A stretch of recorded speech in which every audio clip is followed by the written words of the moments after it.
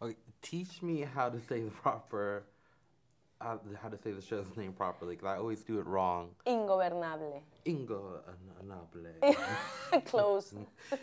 um, this is such a fun role for you. Talk about why you, what attracted to you to the part, and how you initially came on board. Well, everything's attractive. Playing the first lady of Mexico for the first time is also attractive. I love playing this roles, this like empowering women, and this lady that she's, everything goes wrong in the first episode, so she starts running and proving herself every single day, as women do all the time, proving ourselves to the world. So that's what she does, and she's a strong woman, and she's fighting for her ideas and for Mexico. They promised something, and now she has to do it, to make it happen. She is a very strong woman, and we are very curious about her journey. Who are some strong women in your life that you help base this character on?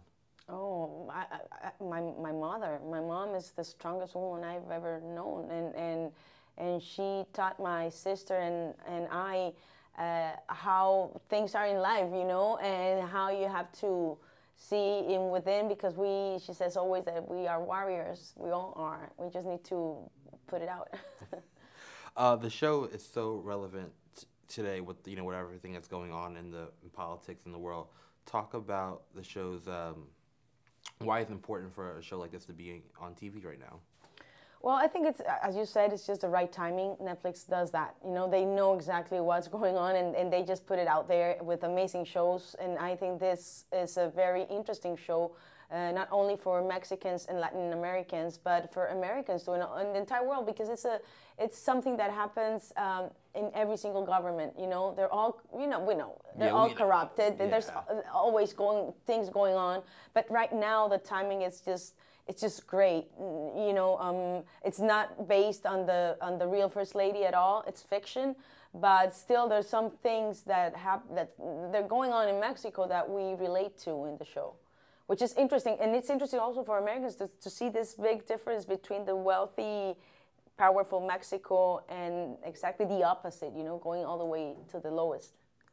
The show is obviously Spanish speaking. Were you a bit nervous about doing a show for the broader market that's all Spanish speaking? No, I think it's the right time. It's time for you Americans to start reading subtitles. we grew up with that, watching your movies. So for me, it's just normal. I watch every single show. And if I need to read, Portuguese or French, they're amazing shows now, and it's just the content. And I think this content is appealing to every audience there.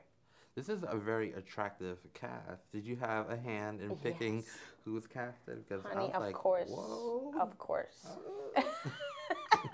Yes. So, no, not at all. I do have my saying, of course, because I'm also producing. But, they're amazing. First of all, they're amazing actors. They're more theater and more, on stage. No, everyone has their chops. Actors. Oh, yeah. They're amazing. And I had a great time.